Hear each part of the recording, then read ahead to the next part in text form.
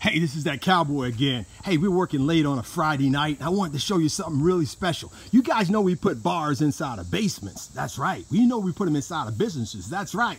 But did you realize that we also put them inside of what?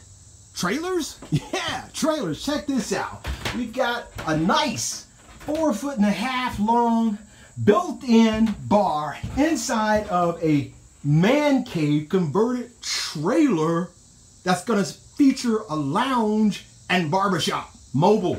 Check that out. So what we did was we put a built-in over here on the right where his fridge is going to go. We put a sink cutout where his sink is going to go, and some nice doors down there. As you can see, those shaker style doors, they're beautiful. Hand stained dark walnut. And over here we put a little cubby since we had a little extra space, and those classic 3-foot floating shelves on a faux pallet wall. Isn't that gorgeous? Hey, look, if you got a trailer, some kind of special project, some type of special location where you want a bar to go so you can entertain your friends and family, you know who to call. Call that Cowboy.